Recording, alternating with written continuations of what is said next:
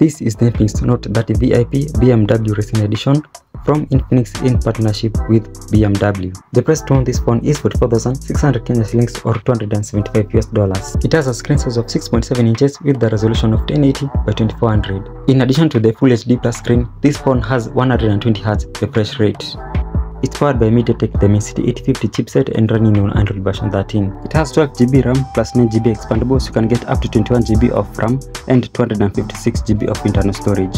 Before continuing much further, what accessories came with the phone?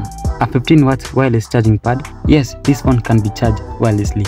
The other accessories include a screen protector, a Note 30 VIP card, a SIM ejector pin, a rigid plastic phone case which clamps on well on the phone, a 68W charger, a USB Type-C cable, and finally a hands-free headset. At the bottom from the left, you have a 3.5mm audio jack port, a microphone, USB Type-C port, and the speaker. On the right side, you have the volume rockers and the power button. On the left side, you have the SIM tray. The SIM tray can hold 2 nano SIM cards and 1 SD card. At the top is the secondary microphone, the secondary speaker with a printed text, sound by JBL.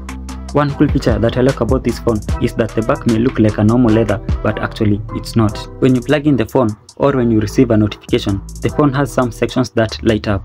At the back is a triple camera setup with the main lens being 108 megapixels. Samples of photos that I took are here and they are quite bright and vivid.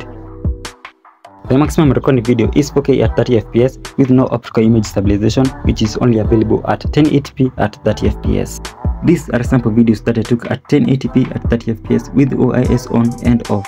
The front facing camera is a 32 megapixel lens. Samples of photos that I took are here and they are bright and vivid. I think that this phone is worth the price. What do you think? Thanks for watching and I'll see you guys next time.